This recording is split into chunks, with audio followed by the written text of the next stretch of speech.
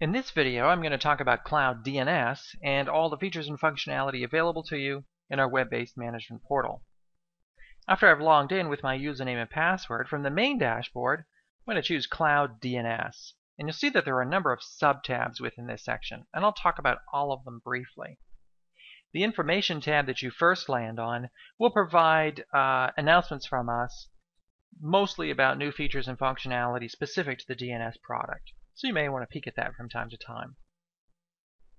The Data tab provides different elements that you can use to create widgets and attach those to your main dashboard. And the more you use DNS, the more domains you add, companies, users, and so forth, the more widgets or elements will appear that you can use for those widgets.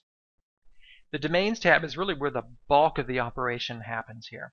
And you'll see that there's a nice table that displays all of your domains, the domain types, the user who last logged in, the last modified date, whether any zone transfer pools are attached to them, and the status icons. Over on the far right, we have a legend for all of the status icons that you'll see. Down below that, you'll see the name servers that we've assigned to your account. And you'll see that we have a number of different TLDs. So for example, if you have a .com domain, you'll probably want to use our .com name servers. Or if you have a .net domain, you'll probably want to use our .net name servers and so forth. And if you click the Learn More link, we'll provide more information about how to use those name servers the best way possible. And I'll talk about how to add new domains and edit them shortly, but I quickly want to finish going through all of the tabs across the top. The Failover pools is a functionality that allows you to create different pools of IP addresses that you can then assign to A records in order to automate changing. So for example, here I've created a web server farm pool. I've put 2 servers in it, and basically it's monitoring them with a ping test. And if one of those servers stops pinging, it's going to change the IP address in DNS automatically. I'm not going to talk about Failover a lot in this video because I do talk about it in other videos, so you may want to look for those as well on our website.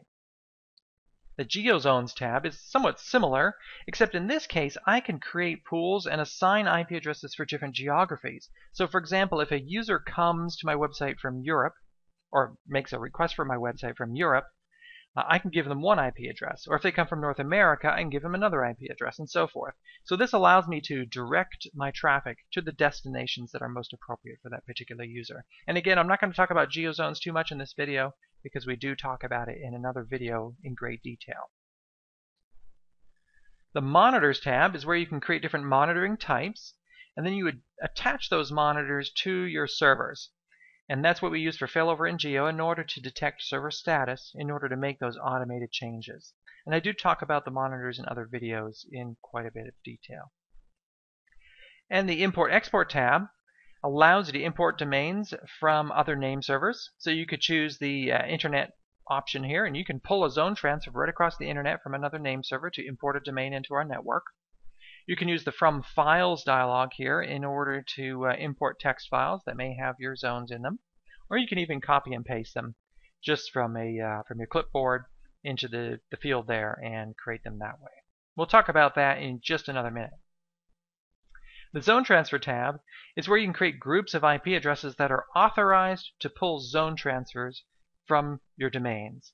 And what you have to do is you have to create these pools and then assign a pool to a specific domain. So it's fairly granular in that regard as well. And I'll show you how to do that in just a second. So let's go back to the Domains tab here, again where we see all of the domains that are in our portal. In my test account, I only have 3 example domains. So let's go ahead and add another domain in here. There's 2 ways to do it. I can click the Add button and manually key it in. So I could type in my domain, choose the domain type that it is, primary, secondary, or reverse, and specify the other parameters that are in the dialog box here, and click Save, which would create the domain for me. And you'll see that it was added successfully, and it now appears in the grid. Now you'll see the row in the table shows over on the far right the status, and the status is that the domain has pending updates. This status icon is what confirms the propagation across our global network, and it changes when you click the Reload button, and you'll see that it's already propagated across our entire network. Then the authoritative icon shows whether or not you have the name servers pointing to us. So once I've added a domain here and configured it properly, I want to go to my domain registrar and change the name servers to the one that I showed you in the bottom right of this page. Our authoritative check runs a couple times a day, And it's just another level to point you in the right direction when configuring new domains. Now another way to add domains is through the Import-Export tab. And I want to show you that quickly as well. So here I want to import a domain from a file.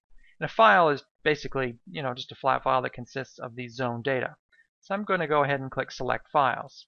And now in the dialog box that pops up, I'm going to select example100.com. And you'll see that it appears in the list here. And I can add as many domains as I want. I can also put all of these flat files in a zip file and upload a single zip file. So it's fairly flexible in that regard. And now that it's in there, I'm going to click Upload. And you'll see that the domain has imported successfully with the message that's presented to me on the right-hand side. And now if I go back to the Domains tab, you'll see that my example 100 is here. And I can expand it, take a look inside, and you'll see that I have a bunch of different record types. Now I can expand those record types to see these very specific records that are in there, and I can see all the configuration data right here in the table. Adding new records is very easy. Just clicking the Add button will allow me to add an additional record. And here you'll also see I have the ability to choose a Geo Zone or a Failover pool. And again, we'll talk about that more in another video. So again, record types are fairly straightforward.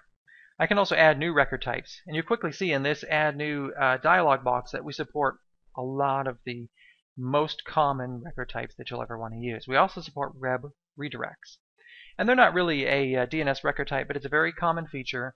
So we've added it here. And that basically allows you to create a record for a particular zone. So I could create test.example100.com, but I could redirect it to Google, for example. So if somebody types that into a browser, it'll immediately redirect them to the URL that I specify. And you can have a very deep URL in that as well. So that is DNS record types in a nutshell. And you'll see again that it's very easy to go into any one of the domains that I have by just expanding them and viewing them. You can also select a row from the table here and click the View Records button. I can also click the Edit button for that particular domain, and this is where I can change the company ownership. So if I had a sub-company that I wanted to transfer ownership to, basically put it in their account so they can edit it, that can be done here. And this is also where I specify the zone transfer settings.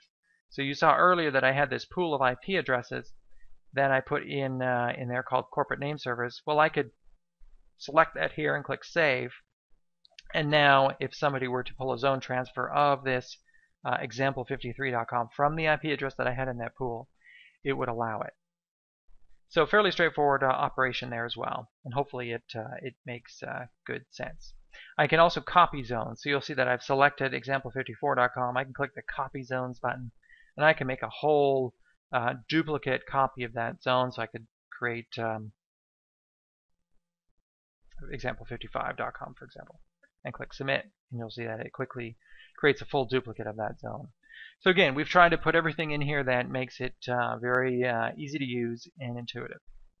We'll talk about a lot of the other functions that we've briefly touched on in the other tabs in other videos, but I do want to point you to the Help section in the upper right hand corner here. If you click on it in any section, it will provide you with context relevant help for the page that you're on. And this is a great resource for getting information about anything that you might be trying to do. You may also want to visit our support portal at support.totaluptimetech.com. You can search our knowledge base. You can also create tickets to request our assistance, and we're happy to do it. So that's it for now. We'll hopefully see you at another video.